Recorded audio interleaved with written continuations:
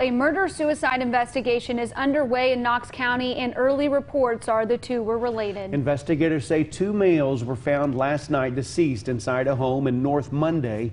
A joint news release from the Munday Police Department and Knox County Sheriff's Office says the state evidence shows one of the suspects shot and killed the other and then took his own life. So far, no other information is released by authorities. We will pass along any additional information to you as it becomes available.